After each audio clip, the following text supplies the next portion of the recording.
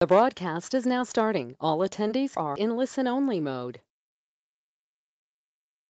Hi, everyone. A very warm welcome and thank you for joining us today for this webinar on rights at risk in Asia Pacific, co-hosted by CSBR, AWID, and Musawah as collaborators on the AWID initiative.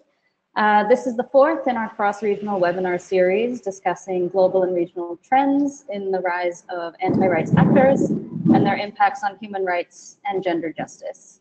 My name is Rima Athar and I coordinate the Coalition for Sexual and Bodily Rights in Muslim Societies.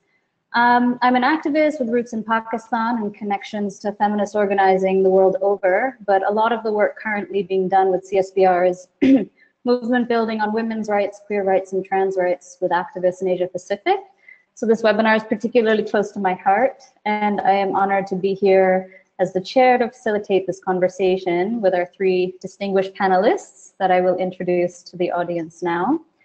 We have Rozana Isa from Malaysia. Rozana joined the Malaysian women's rights movement in 1999, working to address violence against women. This exposed her to challenges women face to have their rights recognized and exercised in a context of Islamization within a democratic nation with parallel legal systems. So where gender, ethnic, and religious diversities are celebrated in society and yet negated at different levels of policies and laws. She currently serves as the executive director for Sisters in Islam, an NGO working on women's rights within the framework of Islam. So welcome, Rozana. Thank you so much for being here. We're also joined by Cristina Palabay, the Secretary General of Karapatan, an alliance of individuals, groups, and organizations working to promote and protect human rights in the Philippines. She is also a member of an organizing committee for the Asia Pacific Forum on Women, Law and Development, and advisor to the Urgent Action Fund for Women's Rights, and Karapatan's representative on international groups such as Frontline Defenders, a global campaign to stop the killing of human rights defenders. Chayanika Shah is with us as our third speaker from India. She is an activist at heart, a physicist by training, and a teacher by choice. She has been an active member of two autonomous voluntary collectives in Mumbai, Forum Against Oppression of Women, and Labia, a queer feminist LBT collective and national organization, People's Union for Civil Liberties. She has campaigned, researched, and taught and written on the politics of population control and reproductive technologies, feminist studies of science, and sexuality and sexual rights. Thank you all so much for being here. Before we get into the conversation today, I'd like to share a little bit of a background with the audience about what brought us here for this webinar. The starting point for the webinar series is actually a landmark report that came out in 2017 called Rights at Risk, the first trends report for the Observatory on the Universality of Rights, also known as the AWID initiative. AWID is a multi-organizational feminist initiative working to monitor, analyze, and resist anti-rights agendas at the international level. It's currently coordinated by AWID and made up of 15 organizations and individual experts, including Musawah and CSBR. I think, what's exciting as a member of the initiative is that it has grown out of the work that all of us have been doing to resist fundamentalisms over the last few decades, and the coming together of us from different vantage points to strengthen our collective strategies and individual work.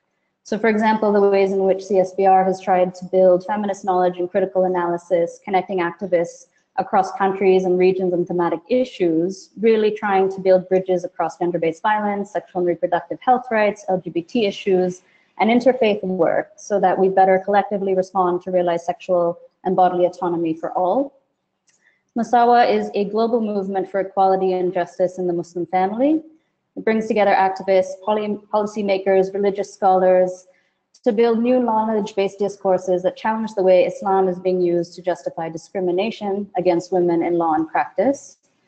Musawah really builds its claim to gender equality and arguments for reform using a holistic approach, combining Islamic teachings, international human rights standards, national laws and constitutional guarantees of equality and non-discrimination, and the lived realities of women and men. And for AWID, this has grown out of the Challenging Fundamentalisms program, which began over a decade ago.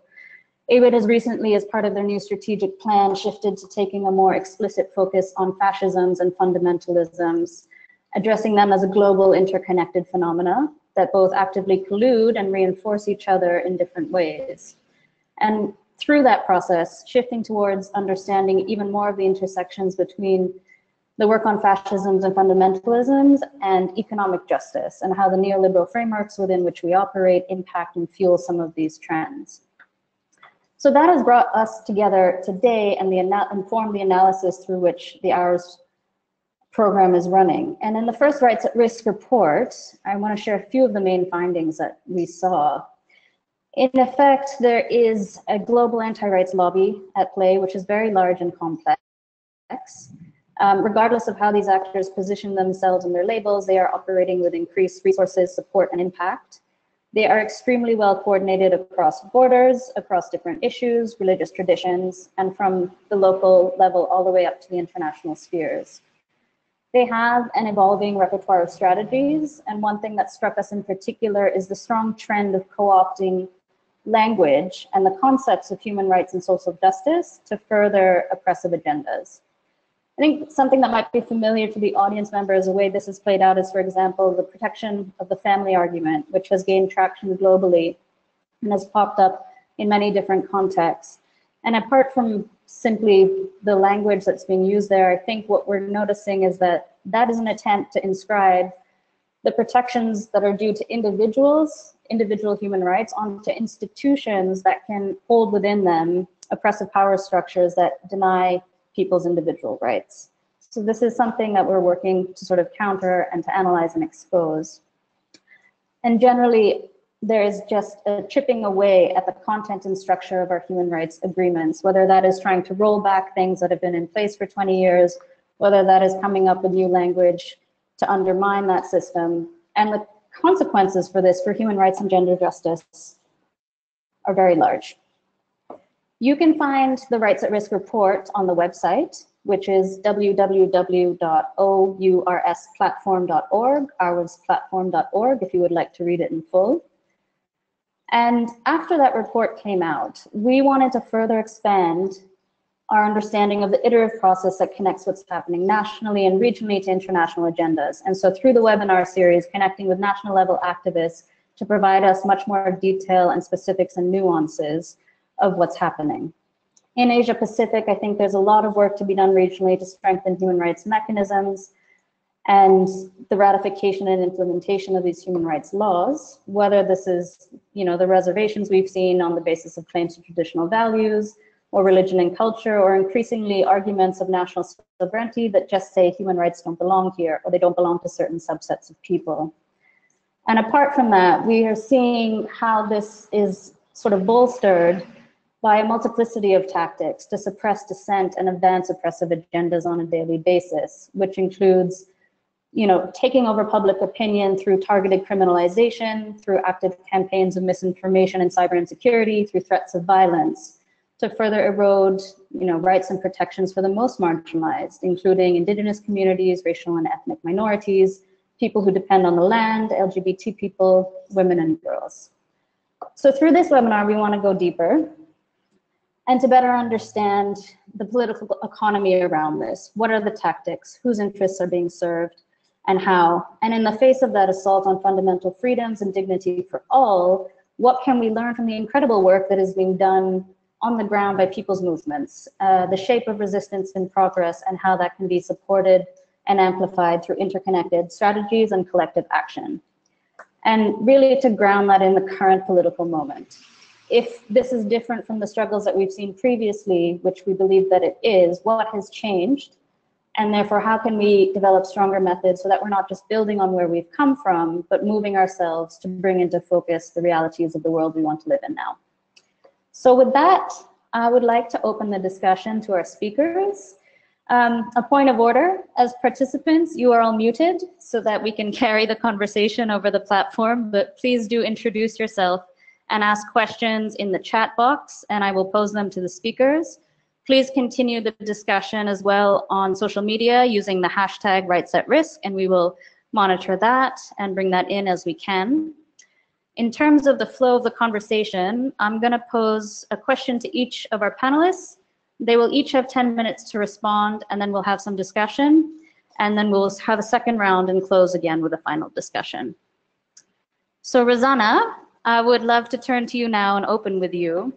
So from your vantage point in Malaysia and your work with CIS, can you share with us what is the picture of anti-rights trends in your country? What has changed, and who are the players and what are their strategies? And specifically, what impact do you see this having on women's human rights organizing and civil society organizing? Okay. Hi, everyone. Thank you, Rima, for the introduction. So yes, I mean, largely, I think, so Malaysia had gained independence from the British in 1957. And for 61 years, you know, we've been only under one particular regime, that really came across as, you know, a political party that is, political parties that are really moderate, because at the cusp of independence, you know, there was this picture of hope, of harmony, of sense of being together to build the nation. You know, Malaysia is a country that is, you know, multi-ethnic, multi-religious, and multicultural. And there is this overall sense of oneness and a shared identity that was quite prevalent, and in fact is quite nostalgic for us in these days, where we're experiencing Islamization and extremism in multiple levels. So in relation to Islamization, in Malaysia, there's a revivalism of Islam since the 1970s through the students and youth movement, which really led then, you know, to the establishment of political Islam, and the ideological the ideologies of Islam then, you know, embedded within political parties as well, that wanted to establish the Islamic State and the hudud laws. And at one point, you know, it was very stark, where you can sense, like, within the ruling parties and the opposition Islamist parties, you know, they were very, very diverse and different. Because, you know, on the one hand, the ruling coalition, you know, was very much moderate in nature. There's recognition of Islam, but a moderate kind of Islam that is tolerant, that is open, that practices liberalism as well as pluralism. But towards this ideological and political Islam, there was, you know, this competition, you know, to win the majority Malay Muslim vote bank. And since then, you know, within the in the 1980s, there have also been, you know, the bureaucratization of Islam through the structures and the systems, the establishment of the international Islamic universities, establishment of the Islamic banking, laws and policies that are, you know, taking into account, you know, sources from Islam, making, you know, fatwas to have the force of law. And increasingly over the years, within the last 30 years, there have been institutions, Islamic institutions or institutions in the name of Islam, that have been created and are also enriched with all kinds of resources. However, you know, the call for accountability is either none or minimal. At the same time, you know, there's also the expansion of enforcement powers to enforcement agencies. While, you know, they have limited powers, at the same time, they are buttressed by enforcement agencies at the federal level. At one point, we've always had the Sharia criminal offences enactment, you know, that had laws like, you know, it's a violation to be in close proximity just between a man and a woman. You know, there have been all kinds of, you know, like laws as well that would penalize, for example, you know, eating within Ramadan, in the month of Ramadan. But all of these have never actually been enforced, you know, and at most, you know, if people are caught for these offenses, they would be sent for counseling.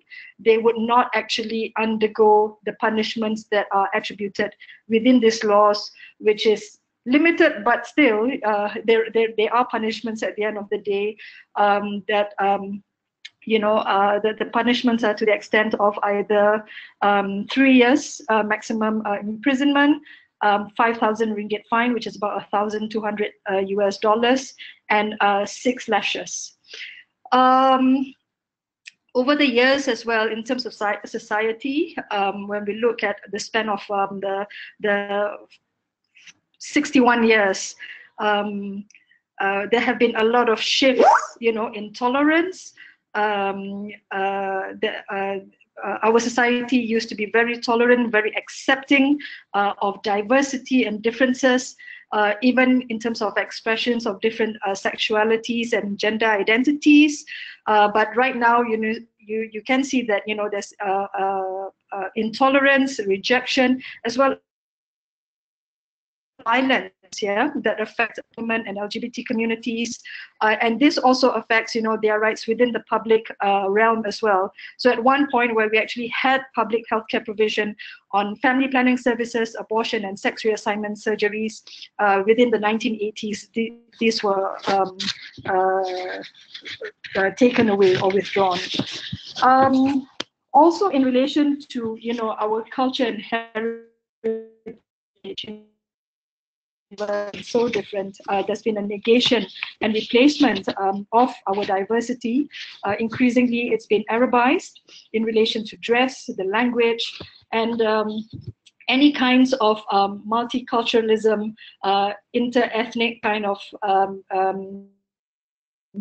diversity within a particular culture is rejected. And so what used to be inclusive and multicultural has now become sanitized. So it's moving towards a culture that is very much exclusive. And there's this sense of superiority in terms of the identification of how we come across as the pure and authentic Islam. Our education system has also been severely compromised in relation to our language, the curriculum itself, and there's been a lot of oppression towards the students' movement in relation to their political expressions and participation. Identity politics has also been a huge factor. Where once upon a time, we are actually much more freer in the way we express ourselves in terms of our dress and how we define modesty. So this is definitely, there's a lot more covering up of women, and it permeates through the public spaces, and its influences as well through the education system, because this is how the recruitment or systematic recruitment, monitoring and strengthening through the cadreship, through the Islamist groups, ensuring that women's mobility, their expressions are all actually must conform to a particular kind of expression of Islam that is accepted. Within the pop culture and entertainment industry as well, Islam has also culturally has affected the entertainment industry. There's a lot of more covering up of women right now. There's also TV stations that specifically focus on religious Islam content, and in a way it affects as well those coming into the industries, to shape and express themselves in a certain way, because for them it's their bread and butter, and this is how the rule says you have to cover up in order for me to get a job, then that's what they will have to do. So there's very little resistance, and of course, so in the era of celebrity, international artists, social media influencers, so these are actually the influences towards the public and the young girls and the women who look at how Islam is supposed to be practiced and expressed. Is very much limited, and the diversity has definitely regressed. I'm just going to go through very quickly in terms of who are the players. So once upon a time, the players, the people that we have to deal with are actually within the political parties or the government. But right now, I called, over the years, through the culture, to what extent Islam has been embedded, and I call it Islam Embedded 4.0. permeated through the public sector, the private sector. So those who are Islamists are no longer those that you identify in the past who are, the bearded and the turban. They are actually professionals, they're middle class, they have a clean image, they're polite, they're rational, they're sophisticated, they use the human rights language, they get onto the human rights platform, and this is where they are actually arguing for the Islamist agenda through the legitimacy of liberalism and democratic means. At the same time, they are critical of liberalism as well. But May 2018, there's been a change of new government after 61 years of decadent and extremely corrupt rule. So there's a lot of possibilities for reform. We are all very excited. But at the same time, we have to, in the midst of all this modernity that's happened and the progress that has happened, going to the 21st century when it comes to women's rights, and after 24 years of ratification of the CEDAW, we still have child marriage, FGM, unilateral conversion of minors, inequality with men and inequality of Muslim women with men and non-Muslim women. They still do not have rights in relation to guardianship of children, inheritance laws. They are still required to be obedient to their husbands. That's the narrative that's out there. And under the Islamist Party, post-elections, 2 women, and in fact actually 4 women, have been sentenced to caning for the attempt of lesbian sex and sex works. There has been death of transgender women, and on top of that, the work, any progressive voices, that are speaking out against this oppression of the use of Islam against women and marginalized communities, they're actually penalized. So on the one hand, there's a certain form of progress, but at the same time, when it comes to women's rights, we feel that we are still, like 24 years left behind. So thank you very much. I'll end here. Thank you, Rozana, so much for that. I think one of the things that struck me as you were speaking about that is the tactic around the appearance of being soft, right? The appearance of being moderate, the appearance of saying that, well, these punishments aren't so bad, we're not really subjecting people to a denial of their rights. This is not really actually a lack of dignity, but that is actually what's happening. And I think that you've sort of sketched this very broad and slightly disturbing picture of the infiltration of these ideas. And so, through that public discourse, but what you're sharing with us from Malaysia is like, it's in the educational systems, it is in the financial systems, it's all of these overarching structures that really shape our society that has sort of, you have to engage with on those multiple levels. And then also, I think this narrative of supremacy you brought in that's coming out around racial supremacy and religious supremacy and how that is imposed on historically marginalized communities. So thank you so much for that. Chayanika, I wanted to come to you next. Same question, if you can sort of share with us the landscape in India and if you're seeing also similar trends popping up, or what are different ones as well. Thank you.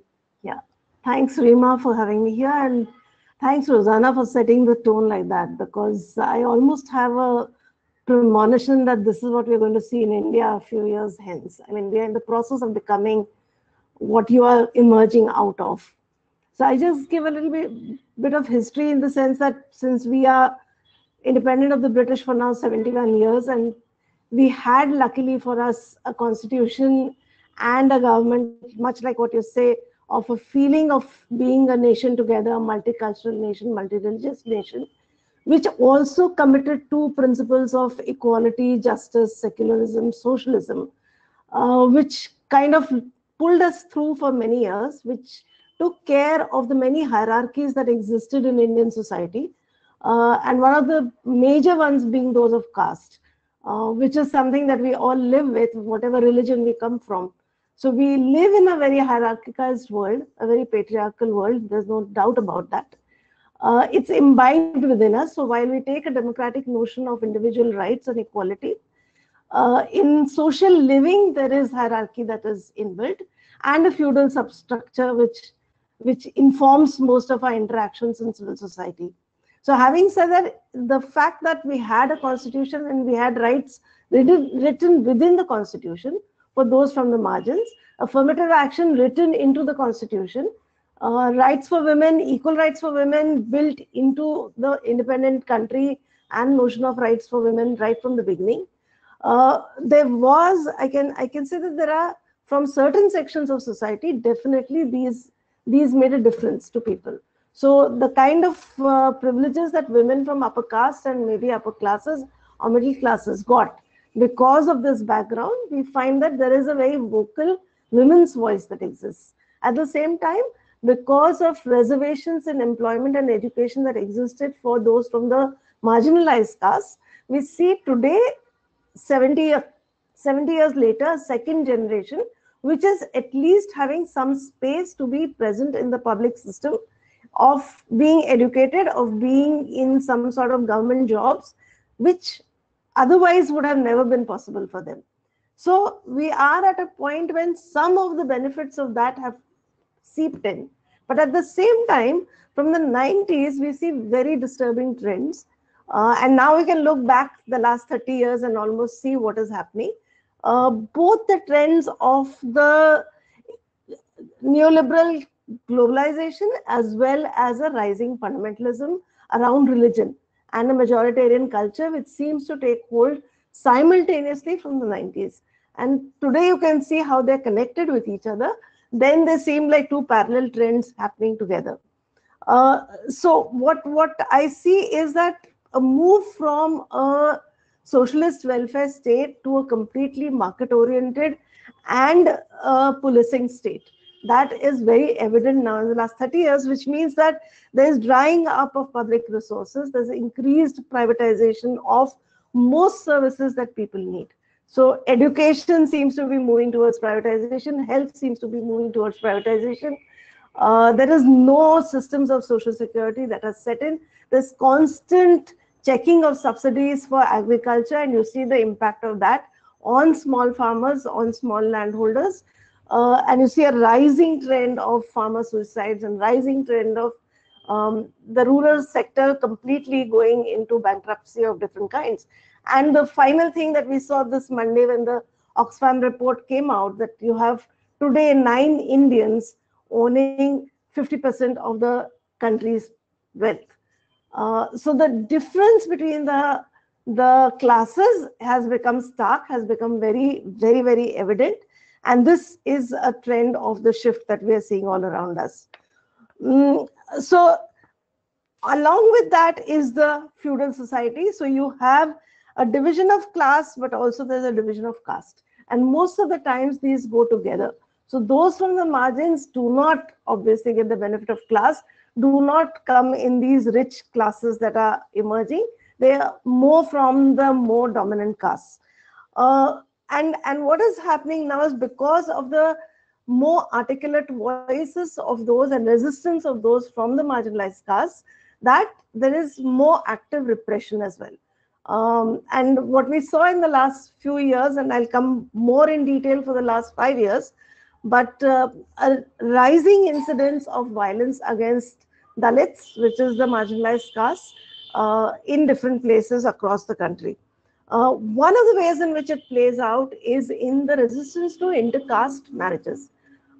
Intercaste marriages have been granted in the constitution. Anybody can get married, any man can get married to any woman, irrespective of the caste background, irrespective of religion. But we continuously see this as a major point of tension and a major point of conflict across the country. So you find what are called honor killings, but are actually murders of family members because they have engaged in these kinds of relationships, whether it is across caste or whether it is across religion. So the religion is the other thing, that although Hinduism, I mean, you say that the Islam that's practiced in Malaysia is taking a face of being liberal. I think Hinduism passes off as a liberal and tolerant religion while keeping the most violent institution of caste intact. So it doesn't appear in the world, and there are not many countries that are Hindu in this world to then see what is the real character of Hinduism. There is a sense of tolerance in the religion that is spoken of at one level. There is no written word, there is no text to follow, and in that sense there are many practices that can be accommodated within Hinduism. But what we are seeing emerging over the last century is a brand of Hinduism which is very monotheistic, which is getting very politicized, which is getting very majoritarian, and which is extremely intolerant, and which we kind of speak of as a politics. So there's a political Hinduism that has taken hold, which has been there even before independence, but which has become very strident today. So what I'm saying is the rise from the 90s is of this strident political cultural nationalism, which is now being intolerant to not only the caste system, but also being intolerant to various religious minorities. And the major target have been the Muslims in this country because of the old story of the India-Pakistan divide and the maintenance of that enmity between the Hindus and Muslims, or actually nurturing of that enmity and nurturing of that violence against each other by certain forces in this country. Which is also spilled over at times to against the Christians. But so both these large religious minorities that exist in this country are feeling threatened at this moment by the rising and absolutely violent and absolutely majoritarian Hindu cultures that are happening. So between all of this, then when you look at gender and sexuality, actually the market plays a very strange role, because there is this globalization of some sorts for a certain section of people, there seems to be some sort of a liberal acceptance of genders and sexualities. At the same time, the regressiveness of the rising political and cultural nationalism pulls that away and takes it away and becomes more aggressive. So this is where they seem to be at odds with each other, but both of them don't actually favor those that are marginalized because of gender and sexuality. So the fight that as groups that are working, as feminist groups, as queer groups that work in this country, the fight against the market and the fight against the Hindu right wing, both these fights become distinct, but both of them are present all the time in our lives. So I think that this is the trend that we are seeing over a period of time. To come more specifically to the recent past of the last 5 years, in 2014, India elected the Hindu right-wing party into power. And in the last 5 years, we can see many of the things that you spoke, Rozana. Repression on students, very wide scale, taking away and changing syllabi, very wide scale, changing many things in this country's cultures, destroying public institutions, taking over of the media by the corporates and by the state completely. So we do not have much of independent media anymore in this country. Influencing of the court and the judiciary, which seems to be the last space where battles could be fought, that you had the constitution and you had the law and you could go and fight there, but you find that that is also a shrinking space. So while the Supreme Court can give us many excellent judgments, whether it is on the decriminalization of homosexuality, whether it is on granting transgender people rights, whether it is on privacy, it is on entry of women into temples, on Muslim women's rights to triple talaq, it keeps interpreting constitutional morality, constitutional principles, and giving us these rights on the one hand. But when it comes to battles around displacement, battles around large projects, battles around corporate power, battles around surveillance systems, battles around any kind of basic human rights which are continuously being violated, you find the Supreme Court as not moving as the state itself, or being as backward and as regressive as the state, and not restricting itself to constitutional principles at that point. So the battle hence is very complicated right now. What is also being seen in the last 10 years is an increase in the conversation amongst people on the issues of sexual violence. So if I may say that the 1980s women's movement, which is what many of us are part of, that the women's movements that began in the 1980s started off with talking about sexual violence. Those discussions happened in very, very small groups and very, very small spaces. They've influenced law and policy over the last 30, 40 years. But what we are seeing in the last 10 years is a lot of response of all kinds, to incidents of sexual violence. And they happen in many ways. So it may be the right wing, which will use an incident of sexual violence or an implied incident of sexual violence to trigger a riot-like situation, to trigger violence against the other. That could be one. It is in the very famous case of 2012 of the violence and rape and murder of this woman Jyoti Singh in Delhi, that there was really people coming out onto the streets, and all kinds of people coming out onto the streets protesting sexual violence.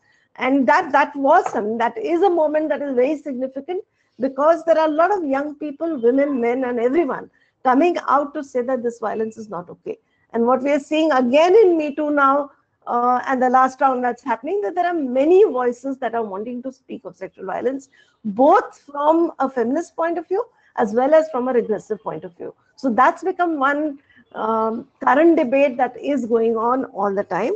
The other one that is happening, yeah, I just finished. Yeah. So this I think that what we are battling mainly against today is the derailment of the fabric of socialism, secularism, and democracy itself. And that is what we are trying to protect, and that is what seems to be at risk. Thank you. Thank you so much, Chayanika.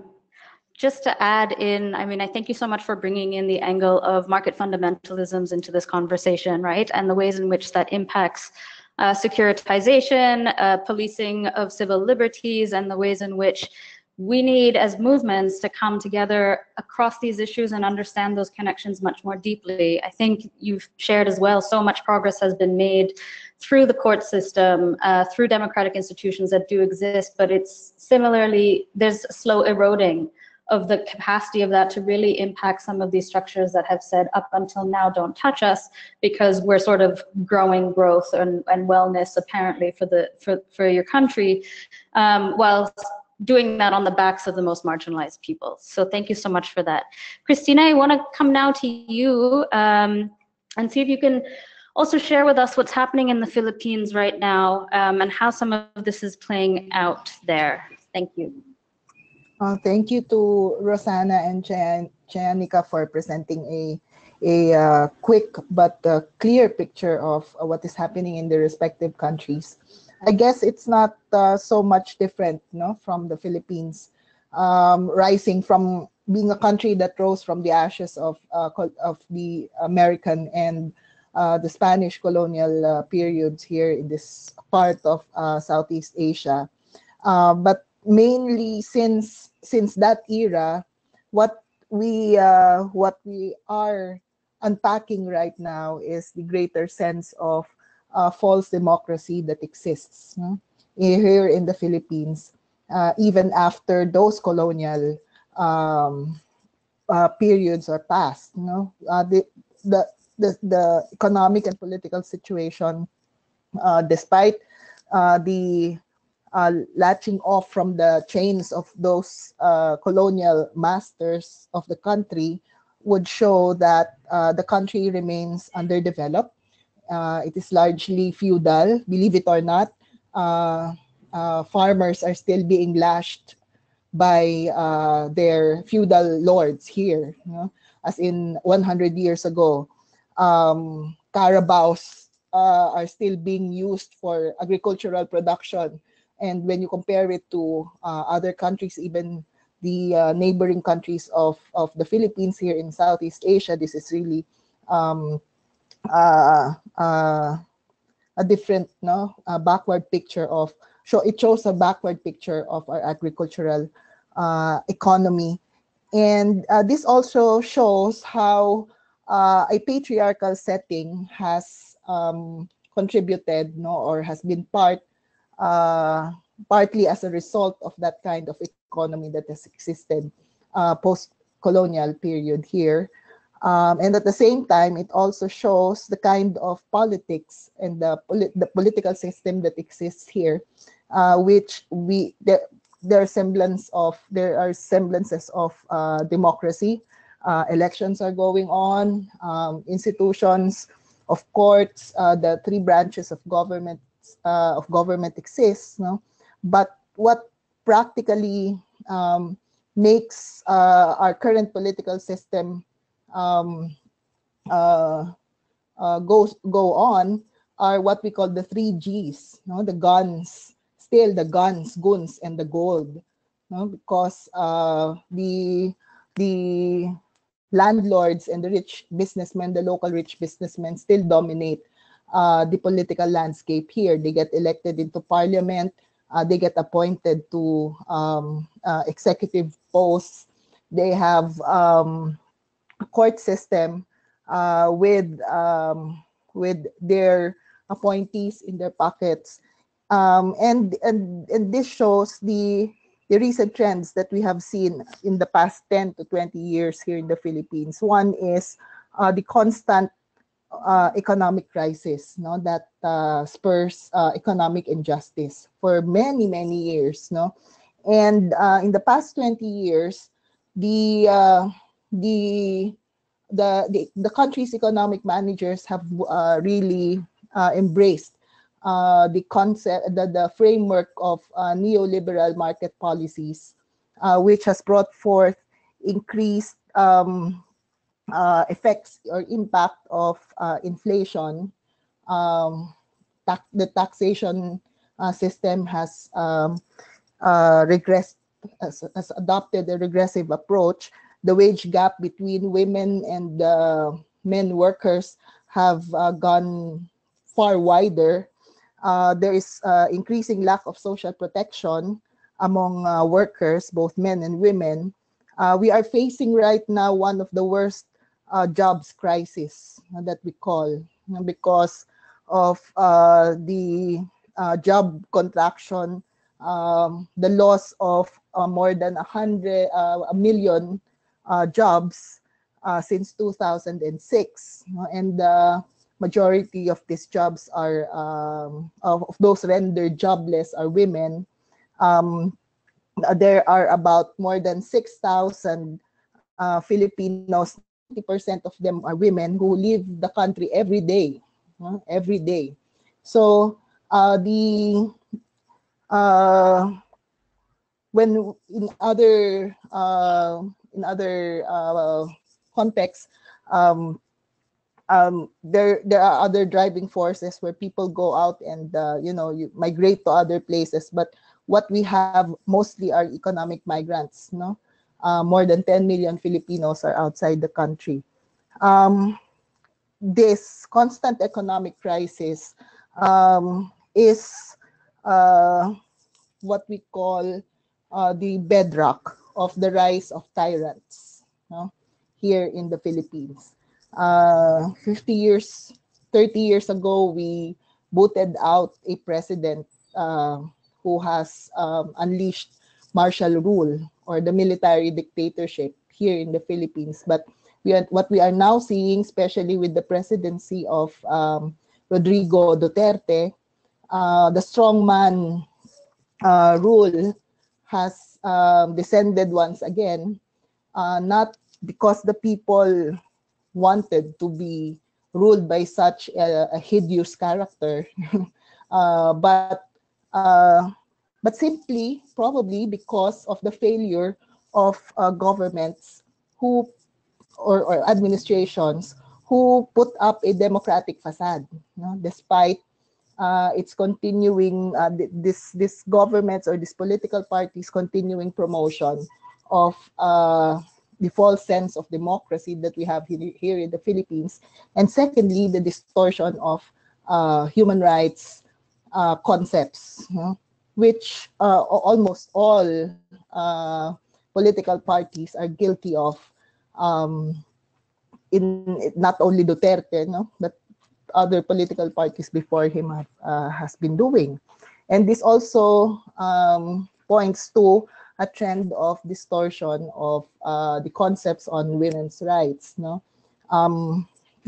We have a vibrant civil society here in the Philippines, a vibrant people's movement, a vibrant women's movement, but I guess we're back to where we started, as we would say here, because despite the enactment of so many laws on human rights and women's rights, it seems that these are all being pushed under the drain because of the current backlash on civil society in all aspects. I think lastly, the trend of the impact of the culture of impunity is really hitting hard, especially on women human rights defenders, because we are now facing what we call the full-scale attack on people's and women's movements here in the field. At full scale, meaning there are forms of attacks by the state through extrajudicial killings, criminalization of activists, vilification of the opposition as terrorists or criminals, or even drug addicts, or supporters of drug syndicates, because Duterte wants to really promote his drug war and get away what he wants to get away with it.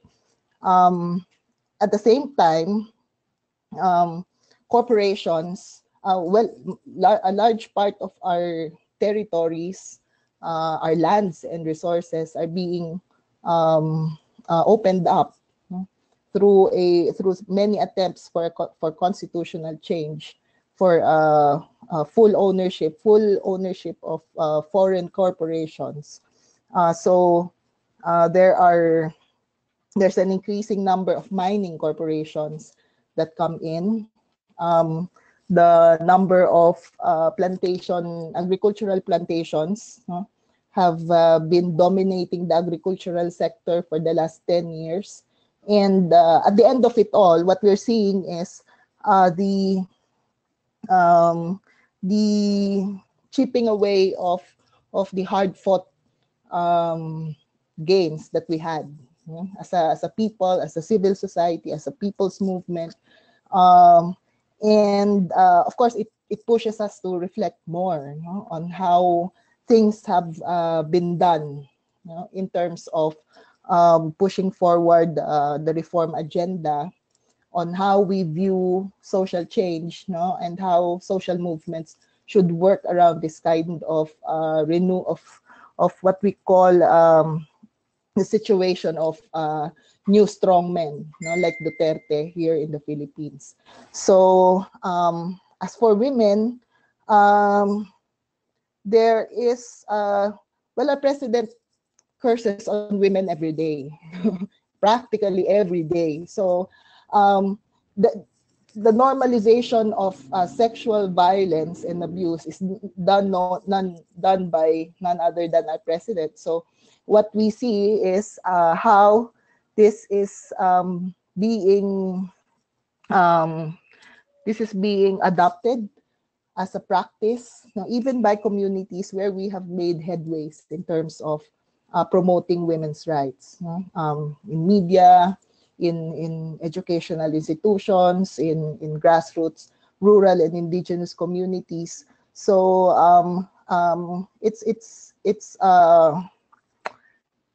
we know that it's hard. It will still be a hard struggle, but I guess what is also clear in our history is that the various people's movements and women's movements have faced peoples like, or tyrants like Duterte, and I guess we have a lot of things to do to build this kind of resistance. Thank you so much, Cristina. I think just briefly, what you've brought into the conversation that strikes me as really important is this, I like this term you're saying, the sense of false democracy that seems to be common, frankly, across all of these contexts, and this sort of puppetry and theater that's happening to pretend that we are using these institutions, or that they frankly are capturing these sort of processes to further these regressive agendas. I think also the question of forced migration and displacement that you have struck upon is incredibly important for us to think through how to address, and the ways in which this is all seems to be underpinned very deeply by a constant sense of economic crisis and insecurity that has sort of fueled a narrative that fuels that in real life, actions that fueled that, and the gendered impacts of that are enormous. And I think also sort of the lack of accountability. How do we address these kinds of systems when we're seeing the repression and the violence happening without any link to the democratic institutions that we have? Thank you all so much for that first round. I'm gonna bring in questions from the audience now. We've got about 15 minutes for this. We have a question from Vimala. To what extent, I think this is to all the panelists, are these changes influenced by certain groups who hold military, economic, and legal power, or is this a result of support from the constituent, which some of you have touched on but could maybe go deeper into? Particularly for Chayanika, does Hinduism influence the legal structure in India in a way that is similar to Malaysia? Oh, this is both of you. For example, Sharia laws applicable to Muslims, Fatwa Council, etc.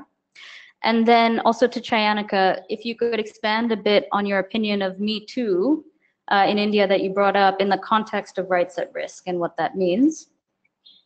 And one last comment as well is that the trends are very similar across the countries, institutions ruled by the rich and old hierarchies. And Rocio Albertos is sharing that this is seen similarly in Europe as well.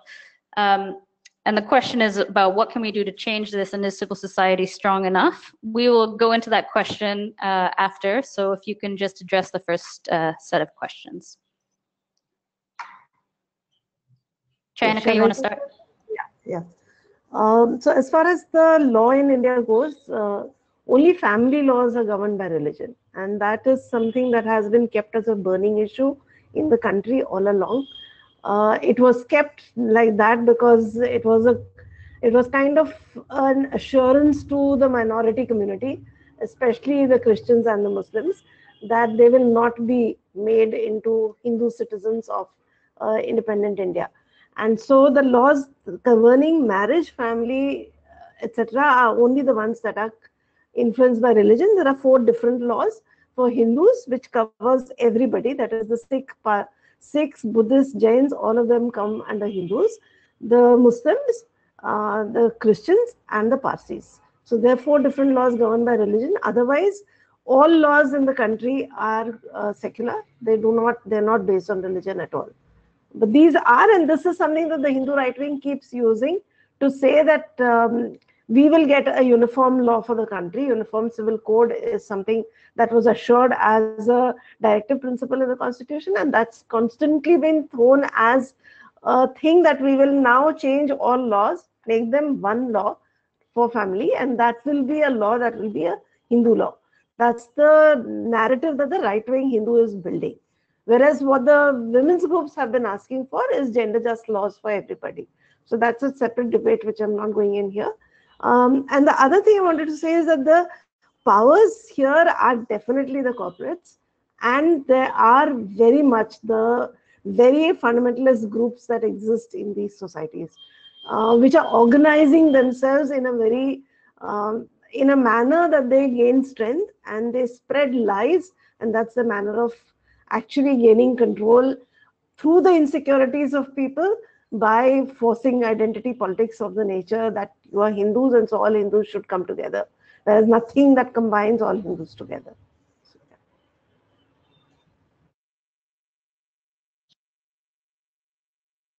Rozana, Cristina.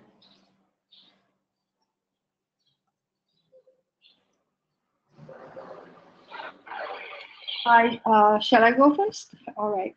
Okay. So in relation to the question in terms of, what kind of power that actually has a stronghold and what led to, the trends towards the conservative expressions of Islam. I mean, I think definitely in the context of Malaysia, I think it definitely came from both the top and the bottom. So definitely the political power and the struggle for the vote bank had definitely led to the political parties doing this competing of out Islamizing one another. At the same time, there was already that movement that came from the ground, from within the students and the youth, towards the practice of Islam that is more authentic, that came from other expressions of Islam, which really then led to the way how we had always understood and practiced Islam to be very inclusive, very plural, very accepting of diversity. That certainly had been eroded, and that came also as well from the I think so, to a certain extent, the economic play, in relation to what extent, because even though the Malay Muslims are a majority in Malaysia, they comprise 60% of the population. However, they do not have the economic power. So, in fact, there had to be affirmative action to help the Malay out of poverty.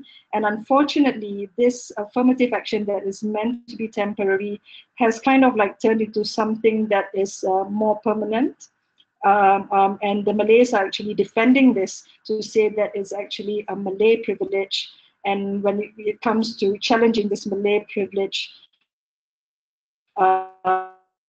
they bring the whole identity of something, the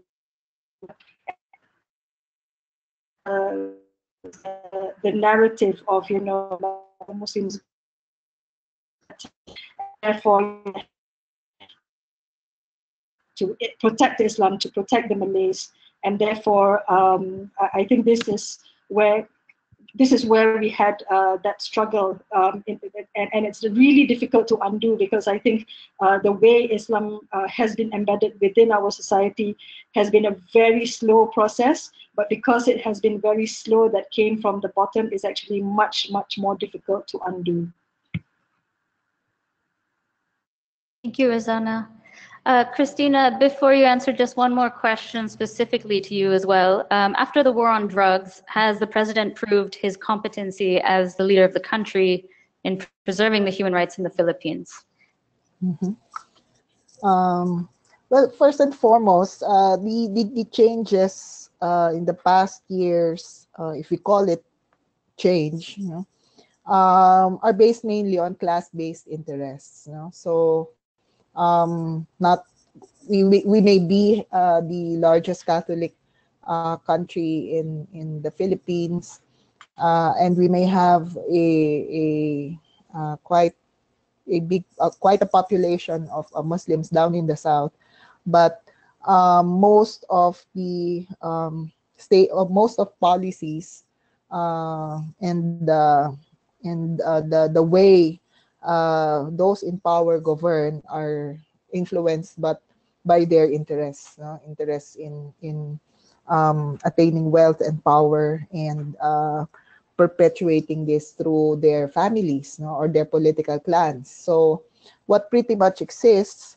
and what influence these changes are, on one hand, those who uphold, or those families, big political clans who have dominated the political landscape, who came from big business and landlords in the Philippines. Secondly, it's influenced, the changes are influenced by the what we call more dominant powers outside the country. The US has still quite a hold on the economic and political aspects of our political and economic structures.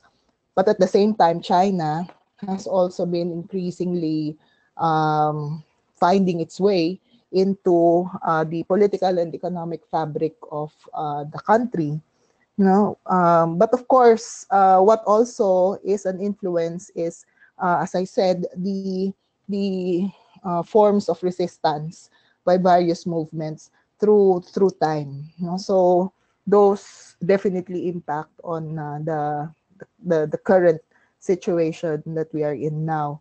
In terms of the war on drugs, that is precisely what our president would like to believe, no? That he has become, and that's what he says, no? That he's protecting human rights by his war on drugs, by killing people, by killing the drug addicts, no? But that is a kind of narrative that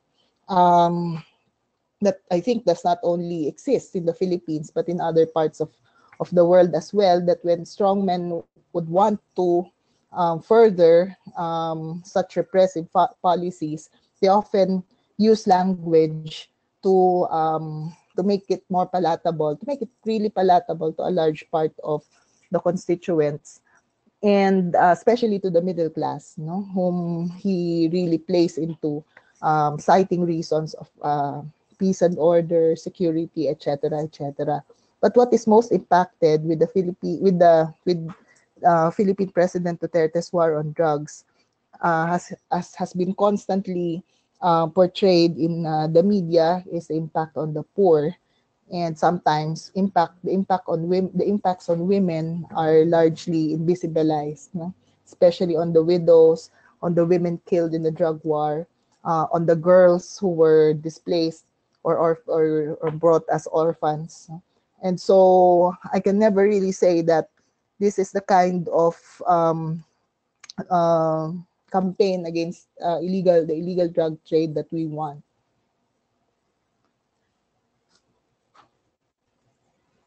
Thank you so much for that. I think there's so much happening and so many of these sort of the rhetoric that's coming out, the violence, the land grabbing, the big business interests, as well as sort of geopolitical concerns, right? So US and China and the competition at that level, which I think we are seeing all over this region very hard, constantly across different contexts.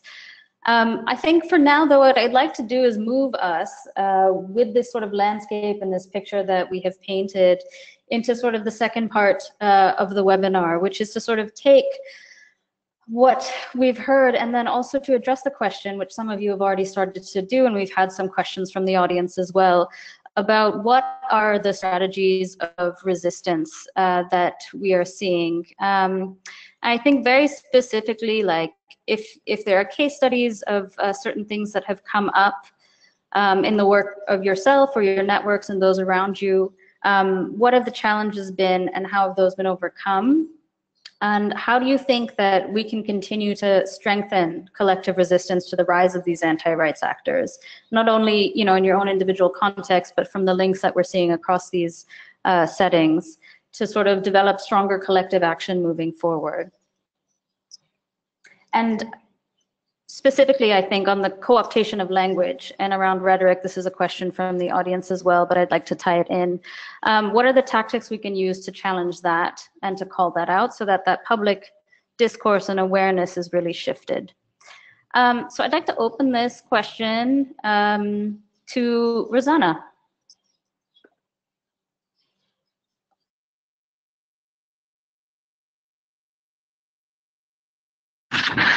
Hi, okay, sorry, I'm struggling with all these buttons, very sophisticated. Yeah, I mean, so in relation to what's been happening in Malaysia within the context of the work of Sisters in Islam, you know, it really, you know, is all about, you know, women coming together, you know, discovering the Quran for themselves, you know, finding out what the Quran has to say about women's rights, and really then claiming that authority to speak about Islam, to speak about women's rights, and to do so publicly, especially in relation to the fact that how Islam is being taught in Malaysia is definitely, it's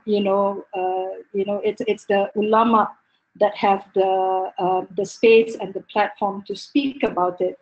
And what these 8 women had done was really to then peruse the media, and this is all, you know, prior to social media and the internet, and you know, getting, you know, I think what they did was, you know, to come together for 3 years. They just held study sessions every single week, and then, you know, and at the same time, you know, collecting, you know, the individual and collective courage to then come up with positions in relation to domestic violence, in relation to the issues of equality between men and women in Islam. And I think that kind of like really shook the landscape. People were then really curious to know, like, who is the sisters in Islam, and how is it that they can find the authority to speak about Islam in a way that's really confident and so knowledgeable. So I think what CIS, in terms of the success of CIS, what it has been able to do is to create and build that space for public debate and discussion on Islam, and to say that, for as long as Islam is used as a source of public law and policy, then everyone in Malaysia, regardless of your ethnicity and religion, you are impacted directly or indirectly, and therefore, as a citizen of Malaysia, you have a right to speak about Islam. It is not the exclusive preserve of the ulama.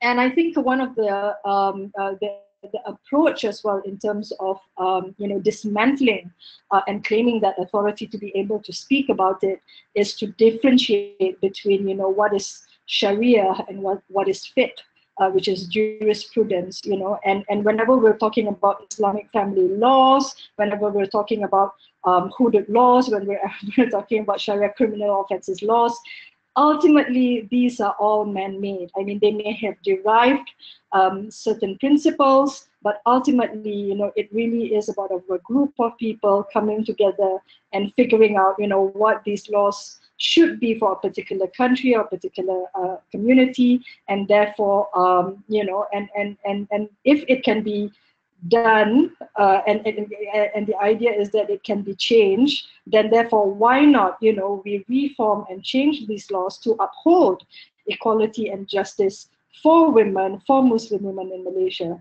And I think one of the stronghold in terms of the approaches to claim is that Islam actually, within the Muslim legal tradition, there is this recognition of the diversity of opinion.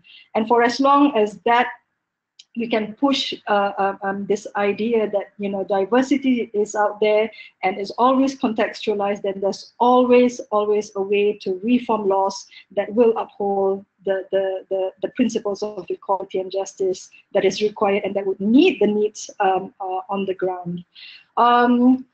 So there's all the other work that we do, I think, with all the other groups, as well, in relation to, advocacy for legal and policy reform, building capacity and engagement. And the groups of people that we work in particular are women, grassroots women, youth, and we're also expanding our engagement with the LGBTIQ communities in Malaysia as well. And I think one of the success as well of the work that we've been able to do is the fact that we didn't do this alone. So we've done this work together with other women's groups who are not necessarily faith-based. They are grounded in human rights and within the human rights framework.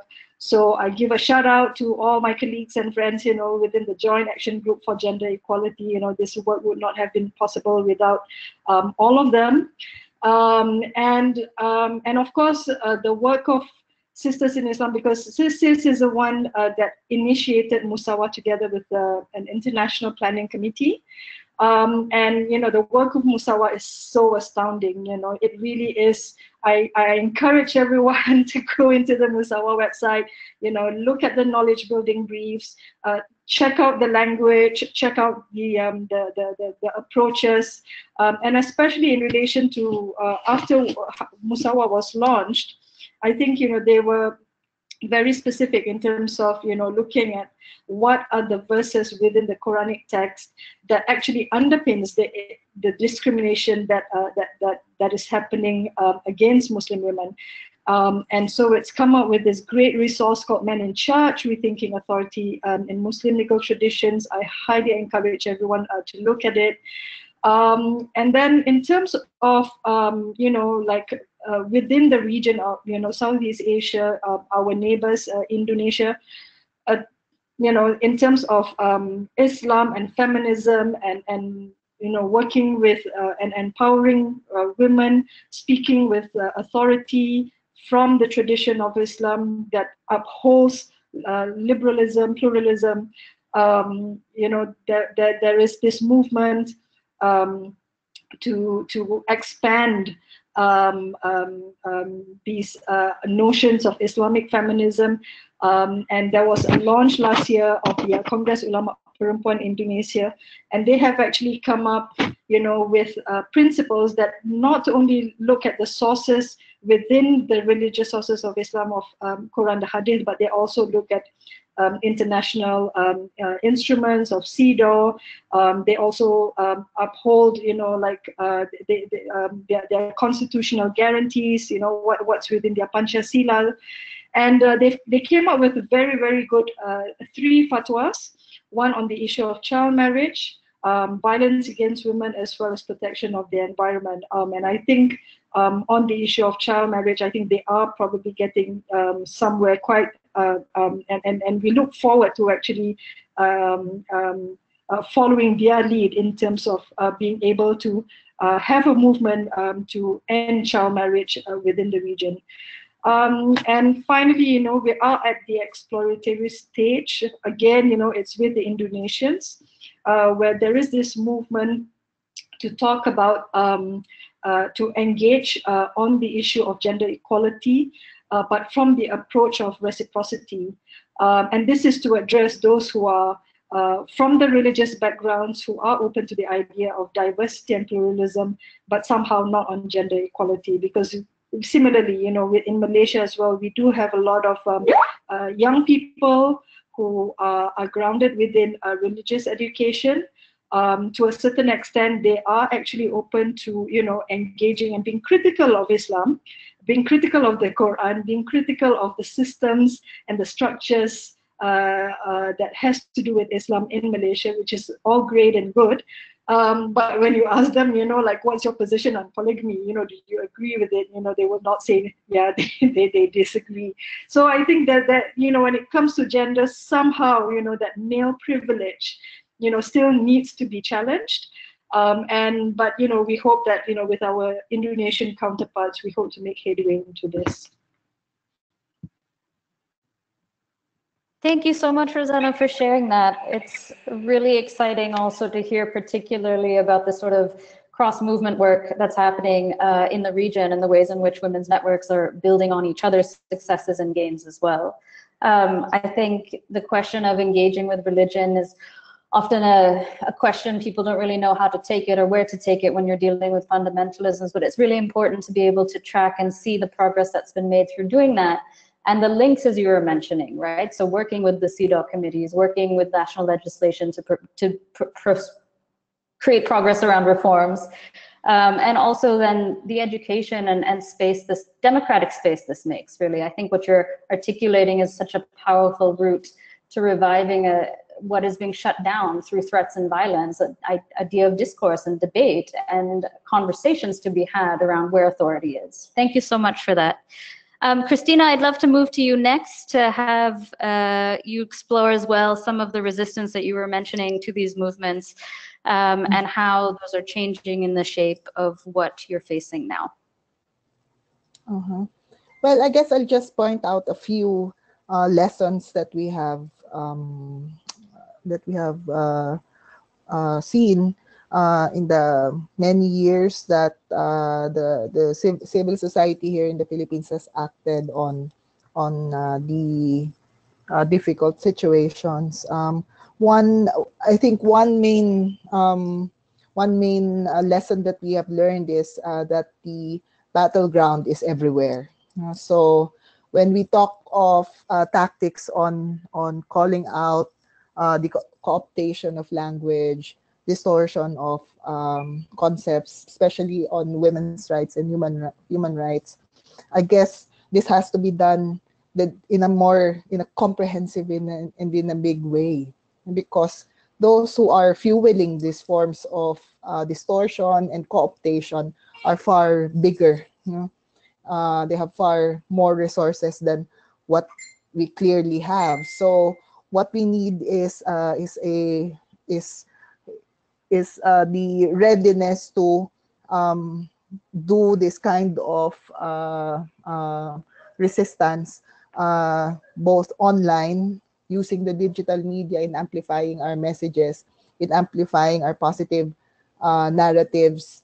And at the same time, much needs to be done offline. So the parliament of the streets are, of course, still the primary of primary importance in terms of showing the outright rejection of several government policies. But at the same time, this can also be done in several communities. For example, as in the case of the strike of workers of a Japanese corporation in the Philippines, in more than 10 plantations, even under the most difficult circumstances of martial law that is existing down south in Mindanao here in the country.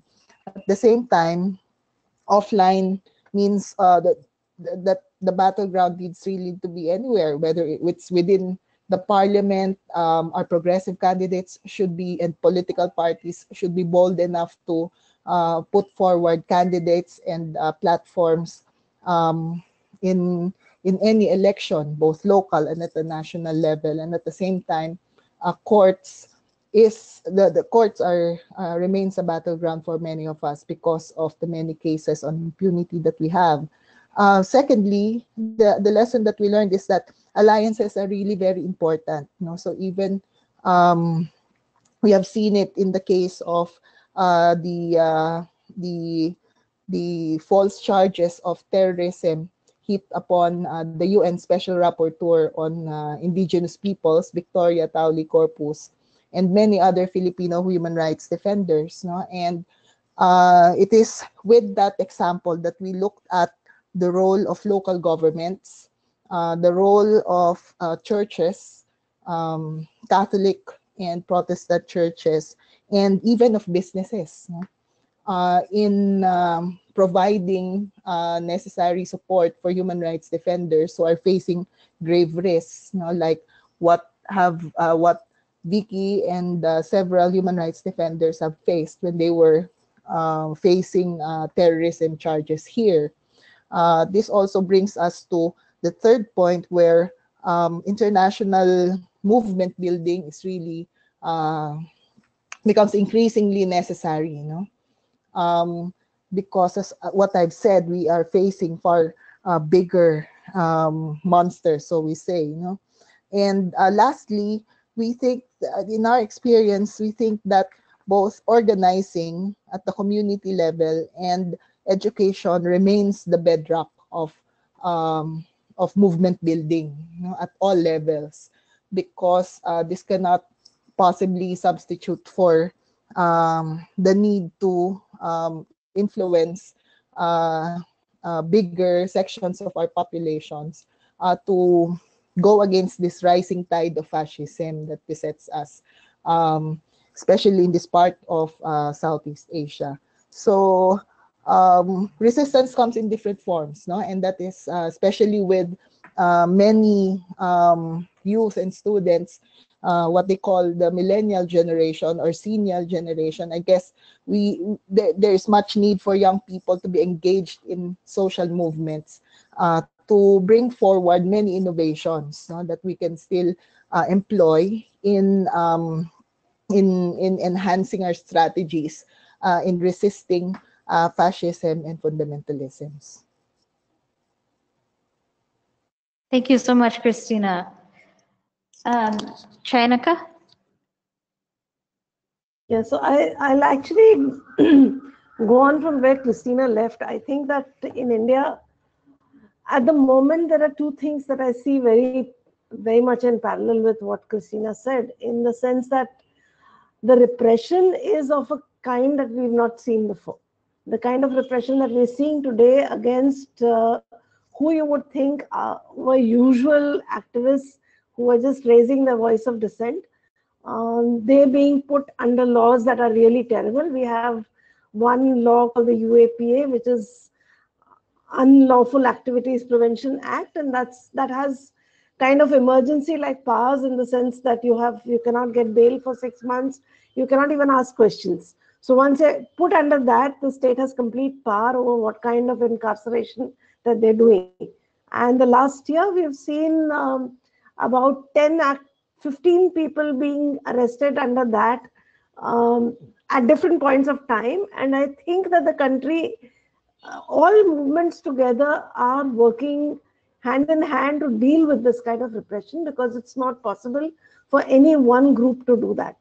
And in particular, so it's been a battle fought in the court, a battle fought in the streets, a battle fought on the net, a battle fought across countries, which is working in whatever ways possible, because these people who've been picked up are, there are women from the women's movements, there are people who are working, who are academics, there are people who've been writing, people who've been, various kinds of urban activists have been picked up under this, workers have been picked up under this. So this has been something, this kind of repressive laws itself, which give this kind of unparalleled power in the hands of the state, is a battle that's across everybody.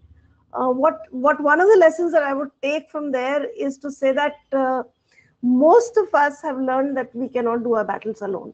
They have to be together. It is not possible to do it alone. What we're finding, since it's now almost 40 years since this phase of the women's movements, what we find is that women's questions of gender and sexuality have become integral to the question of other civil liberties, which was not the case 40 years ago. So that's the achievement of the women's movements and the voices that have been speaking for so many years, that caste, class, gender, sexuality, all of them are being articulated today in the same breath. They cannot be separate from each other, and so every movement is concerned about each of them. And the caste movements are the other ones that have been gaining a lot of dominant voice, and I think that they need to be foregrounded along with the class movements as much or even more maybe.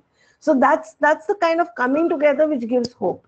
The second thing that has given hope in the last 5 years is the mobilizations across campuses, which is again phenomenal, because there is so much at stake at this moment for the marginalized student who is entering the campus, that the only way that they can survive is through resistance.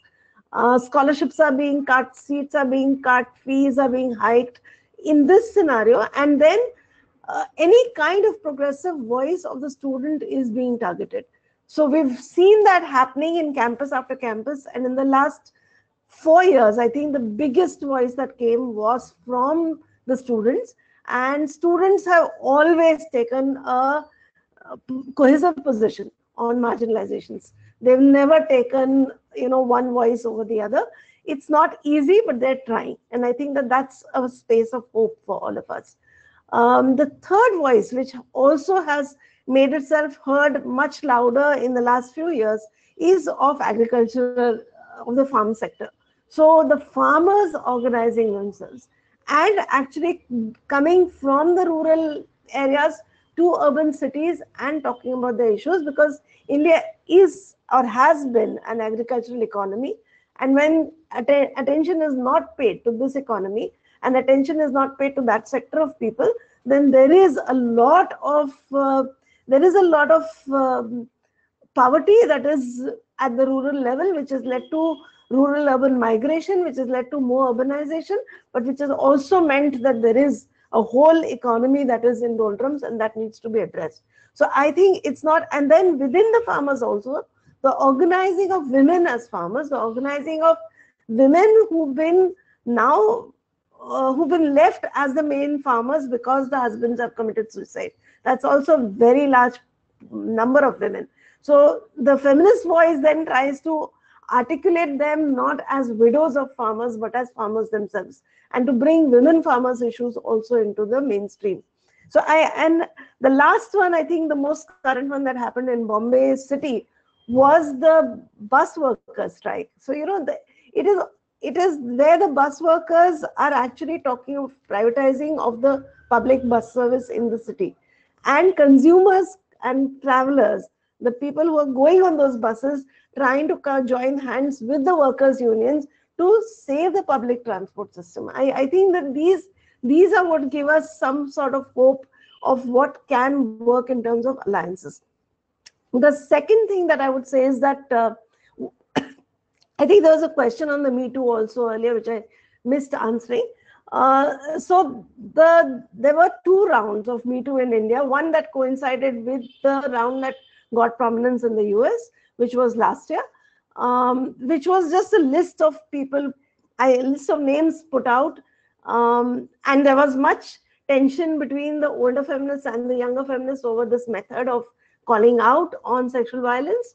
The recent round again has named many people, against whom some actions are being taken, some actions are not being taken. But I think what is important to note here is the fact that people are realizing that systems are not functioning. That systems, the thing that Cristina spoke of, impunity on issues of sexual violence that has stayed within every sector, including the social sector, to every academic space, to every house. I think this is the voice that is being called out. That if you're not going to address it, then there is going to be a lot of noise around it, which is something that we are seeing.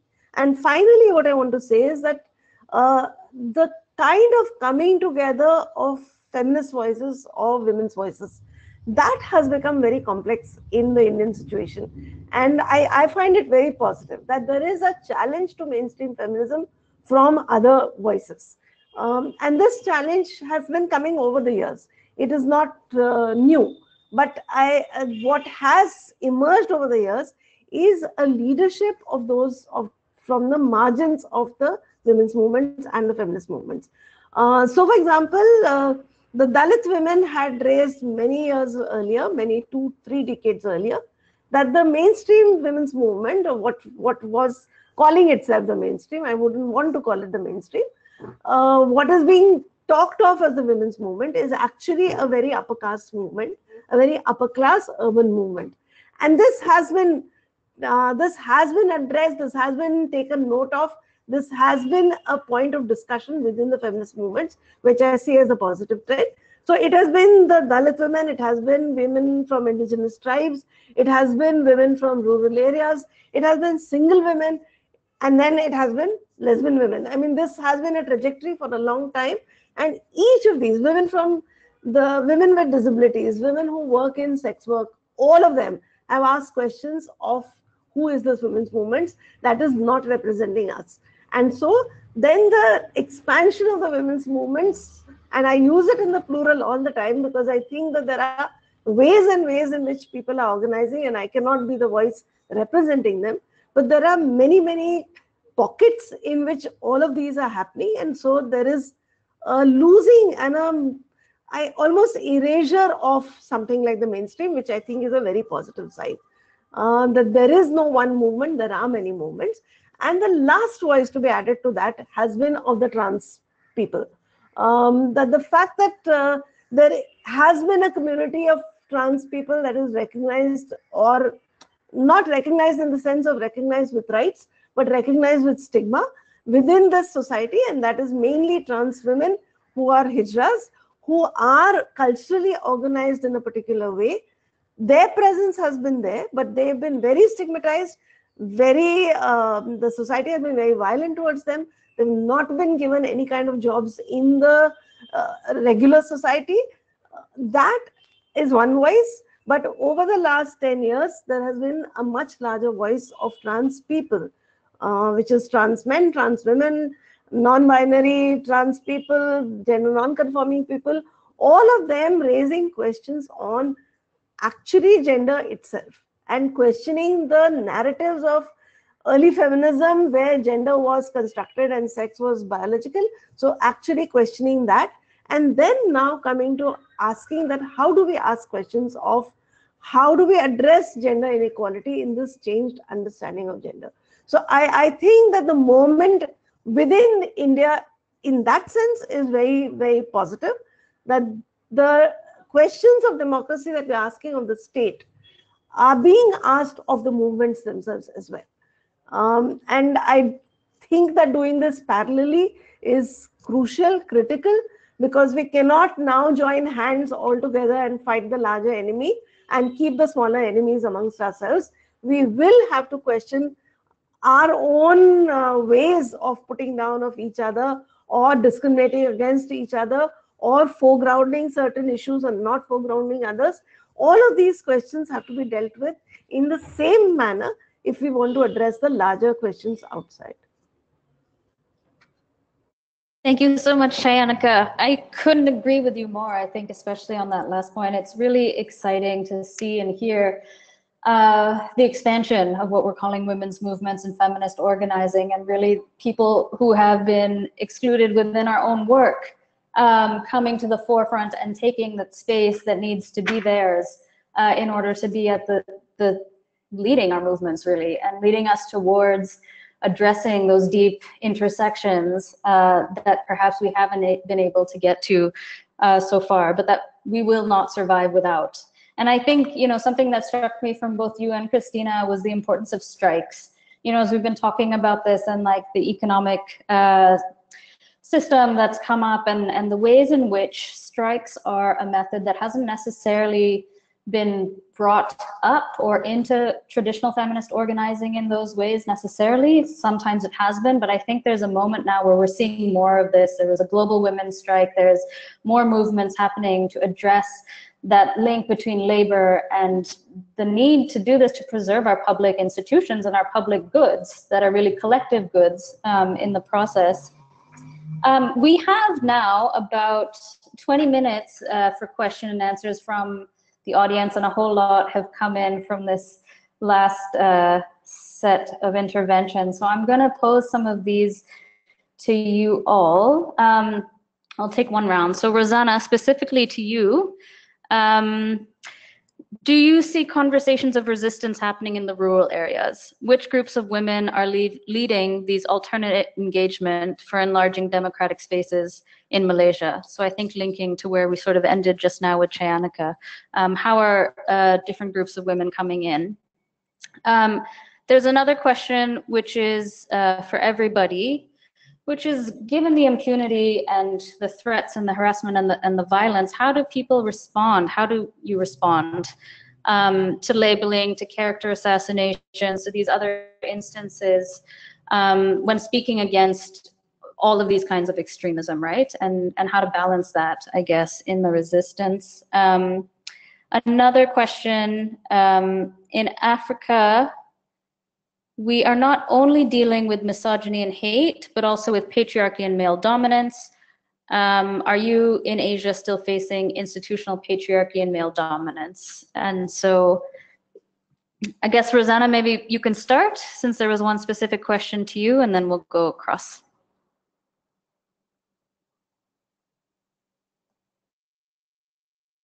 All right, okay. Interestingly, I mean, the conversations of resistance that we see happening, and especially in relation to the resistance against the norms of patriarchy and male dominance, especially within the private sphere, the family sphere, and the relations between a husband and wife. There is this particular Facebook page that is dedicated towards women speaking out, and all they want is actually the platform to be able to say that they disagree with the norms and the practices and the expectations of being obedient to their husbands, of being suppressed from not being able to object to the practice of polygamy. So all of these expressions are actually quite it is there, but I think there's still that underlying need for that safe space, because the expressions that are coming across, women, even rural women in Malaysia, are quite interconnected on mobile, however, the sense that I get is that they do not feel safe to actually come out in public to express themselves in this way, because it's still seen to be, like challenging, to a certain extent, challenging norms within religion. And that's not something that people can actually deal with very, very easily at the personal level, because you are right, there will be this, backlash, threats of violence, name calling, character assassination, against speaking out, against patriarchy, against religion, against Islam. So, so for as long as I think that there really needs a lot of work to be done, to reach out to women from all areas, the rural areas, the marginalized communities, even within urban areas as well. So, we're hoping to, one of the ways that we're actually trying to reach out to the youth to be able to do this, because in a way, if they can reach out to their communities, then hopefully there will be more new platforms, new spaces for women to come on board and have these kinds of engagement. The other thing that we're also embarking on at the moment is a national survey to understand how Malay Muslim women actually understand equality, whether they see equality, gender equality is something that is actually accepted within the framework of Islam. And we have only embarked on a qualitative survey. We'll be embarking on a quantitative survey soon. But some of the feedback that came from that qualitative survey has been quite interesting, in the sense that there is that resistance towards the norms and the patriarchy that's happening within the families in particular. And they are actually, women are actually finding more spaces of empowerment within the employment sector, within the education sector, where they feel that they can be more of themselves, where they actually have a voice to be able to disagree, and they can see as well, like to a certain extent, in terms of qualifications and competence, they are actually there are some who feel that they can do as good or better than the men around them. But when it came to the private sphere, when they go back to their families, their voices are suppressed all over again. So I think, there needs to be more work done on the ground by Sisters in Islam, especially unpacking all the work that's done by Musawah in relation to this whole notion of authority. How can we actually unpack and reinterpret and apply it within the current context of today? That whole notion of women are the one who are the providers and the protectors of the family, and not so much the men anymore. Because they are the ones who either are in employment, or if both are in employment, chances are, is also the women who are actually earning a lot more than the men. So these are some of the challenges, and I actually look forward to be able to have these surveys completed and done, and be able to share it with all of you in AWID hours. Thank you. Thanks so much, Rozana. Maybe we'll move to Cristina. Yes, I'd like to address the question of on the response to threats, to violence. I guess the first thing that we should do, we should have been doing, is number one, to make these perpetrators accountable, because win or lose, win or lose, meaning all spaces available for redress should be provided and should be encouraged at all levels, because as long as nobody gets to own up to what they've been doing against, even for the minor threats that they issue against women human rights defenders, the point is we should make them accountable, and that's That's part of what we say to the beneficiaries of our projects, our fellow members of various organizations, and that should be on top of what we should do in terms of countering these narratives and these forms of stigmatization against us. The second is the promotion of positive narratives, not so much on the individuals, but perhaps on the importance of the movements that we represent, or the movements that we work on, and the issues that we work on. We should delve more on the fruits of our struggle, so to speak, whether this has resulted to concrete gains in trade unions, or laws in parliament, or in higher wages, or for agricultural workers. I think these victories, these small victories, need to be highlighted to emphasize the need for collective actions. And lastly, we should always take care of what we usually neglect, the kind of physical and digital security that women human rights defenders need to be more aware of, especially with the consistent use of technologies, the digital media, to harass and to threaten human rights defenders, but more so women, no, because of the gendered uh, forms of language that have been used against women human rights defenders. So I guess what is important in countering these forms of labeling is that we should rely more on the communities, no, that we have, and in that way we can devise more creative forms, more appropriate forms in our specific context. And as for the existence of institutionalized patriarchy, I guess in the context of the Philippines, this is still very much entrenched, no? While the Catholic Church has taken a back seat, in terms of political influence the past few years, because the President Duterte also spurns the church, given they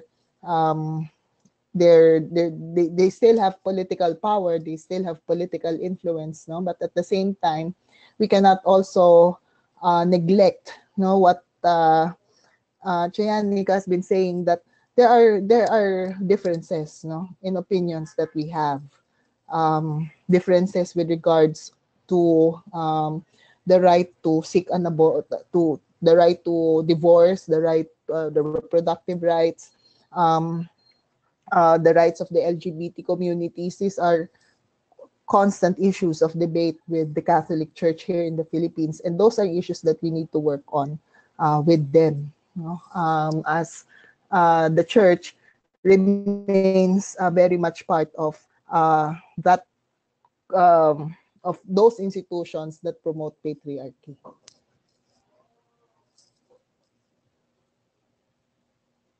Thank you so much, Cristina. Chayanika, if you have your thoughts on those questions. So there are a couple of things. I think on the question of patriarchy and male dominance, I don't think that that's gone away anywhere. I mean, if there is misogyny, then obviously there is patriarchy along with it. The most recent example that I'm seeing, and the strange way in which it plays out, is this whole story that has been going on in this country right now. There are certain temples which did not allow entry of women in them because they were only for men. And some women went and challenged that and went to the Supreme Court and got a judgment in their favor, where the Supreme Court said that this is discriminatory and it should not be allowed. And so then this is in a state in southern India, which is in Kerala, where the state government is of the left government is in the control of the left government and very much against the right-wing government that is in power in the country.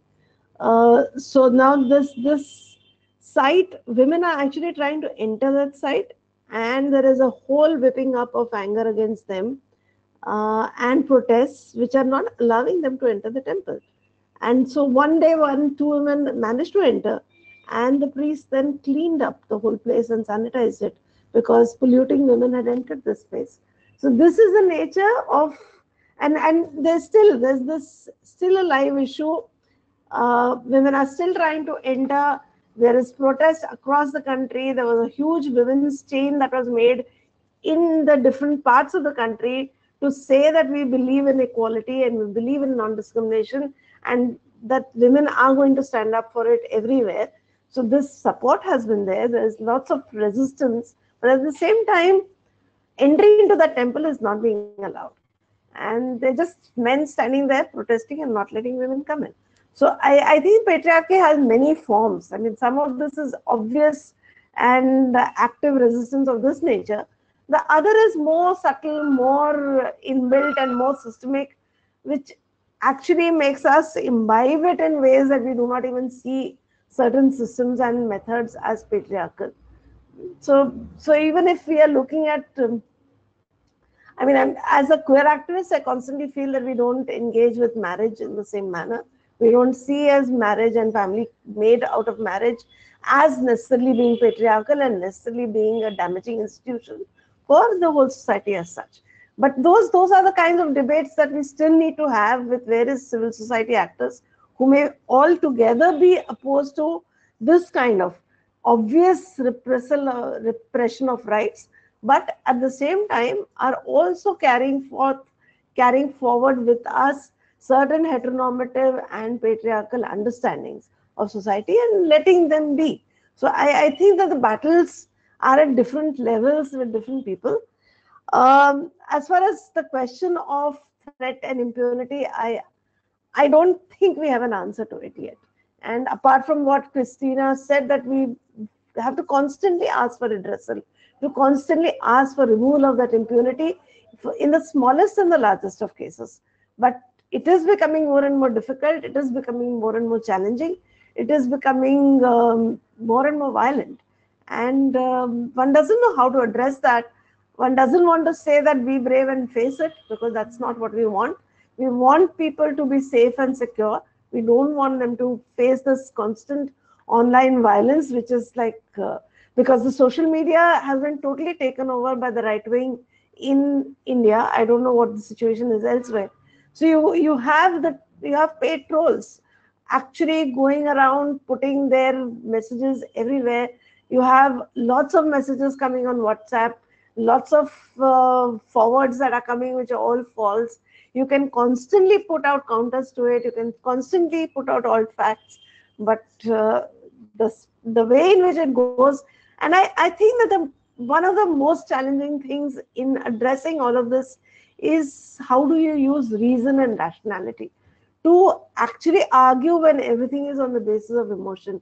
That's something that we're not able to get a handle on. And as much as feminists we don't see the divide between rationality and emotion, we still feel there is something very lacking here, that you're actually picking on insecurity of people and that kind of emotionality, which is not what we are talking about.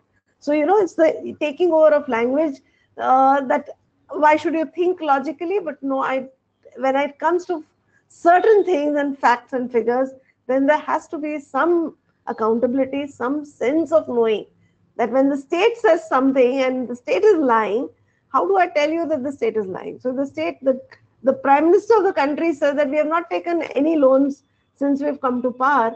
How am I to go and tell people that he is lying? It's something that we're not able to understand. And the same thing holds with the nature of stigmatization and the ways in which trolls go on about individuals, that, pulling out individual lives, talking about individual lives, and we don't know how to counter it. So I actually don't think we have an answer to the first question. Thank you, Chayanika. I think there's so much work, yes, that we need to do across our different contexts to figure out exactly what are these new forms of oppression and violence that we're seeing against us. I think, you know, the public space of the internet is a huge one, and it has been brought up in some of your discussions today and your interventions, and I think it's a whole can of worms that we can explore, and maybe that'll be in a follow-up. But I do just want to thank all of the panelists for joining us today. We are here sort of nearing the end of the webinar. This was really insightful. There's a lot of bleakness in some of the situations that we're facing, and to really make that space and to hold that weight together, I think is really important. But there has also been so many inspiring examples of how we are building alliances, and whether that is nationally, how we are bringing in actors who we wouldn't necessarily see as traditional allies, how the central tenets of gender and sexuality have expanded and come into other movements, whether that's around economic justice, whether this is around forced migration, whether this is our climate impact, environment and land grabbing, and how we really can understand the gendered nature of that. And I think also what's been exciting has been the discussions around youth as well, and the power of the youth movements, and in some ways the ways in which youth are a little bit more coalesced around some of these questions, and so able to present and take forward, hopefully, a more unified front to some of these struggles, so long as we continue to bring them into our movements. I want to just close by thanking again my co-organizers, AWID and Musawah, for the webinar. I wanted to invite the audience as well. Thank you so much for your participation, for staying with us, for the questions and the engagement.